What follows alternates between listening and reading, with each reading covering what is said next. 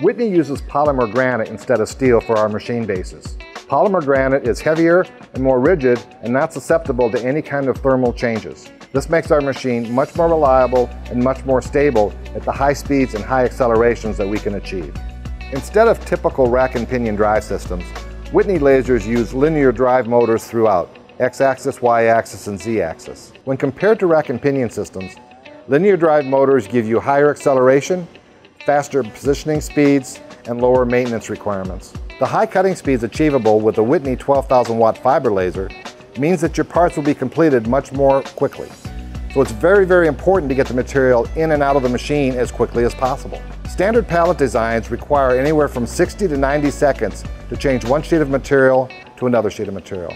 This means more parts on the floor at the end of the day with the Whitney plate laser than with any other laser on the market. The Whitney plate laser is a cantilever design machine using high-strength materials that are lightweight. This allows us to provide the highest acceleration and speed possible. Cantilever design also allows you to use a single drive motor. This simplifies maintenance and increases reliability of the system. These are just a few of the features of the Whitney 12,000 watt plate laser, the only 12,000 watt plate laser available today. For more information, visit us on the web or give us a call so that we can answer any questions you might have.